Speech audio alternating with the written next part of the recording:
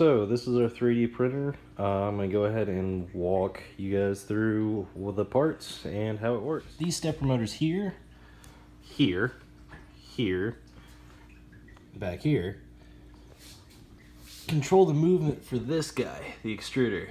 And what the extruder does is it melts this filament, comes up around here and comes to the spool and turns it into stuff. Prints it out on that hot plate right there, which warms the filament to make sure that it doesn't all fall apart as we're printing. So this is the Arduino Mega board that we are using to power this project. It's probably the smartest part of our group.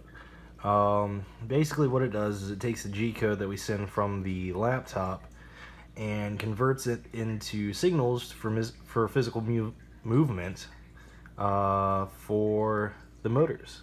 It then sends that to the ramps board, which you can see on top here, which is the red part that also has the small little heat sinks on the front that all the wires are connected to, and that is what sends the information and voltages to the motors and extruders. And you're probably thinking, what in the world is this big dude here?